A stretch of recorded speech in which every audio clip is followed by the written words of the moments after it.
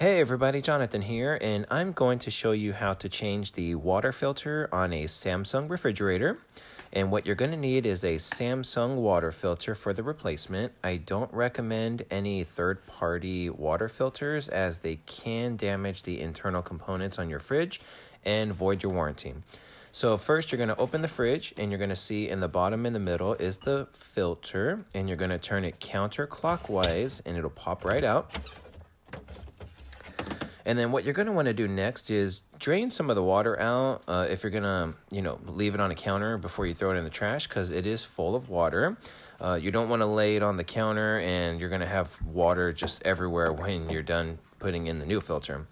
So what you're going to want to do is verify the model number and the replacement cartridge number, comparing it to the numbers on the box of the new filter.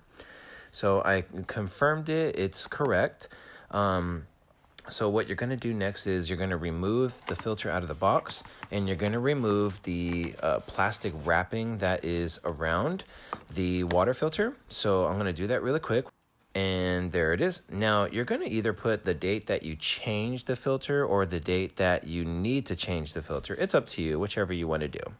Now you're going to put the filter in with the Samsung logo facing downwards, and then you're going to turn it clockwise. It's going to be a little resistance, but it'll turn, and then you're going to hear some noises. It's going to just sound like a rush of air going right through it. That's normal. So next, we want to purge the system of any air and sediment from the new filter. So you're going to want to grab a cup, and you're going to change the option to water on the screen. And then next, we're going to push the cup against the dispenser. You're just going to see bursts of air and possibly some sediment. That's normal.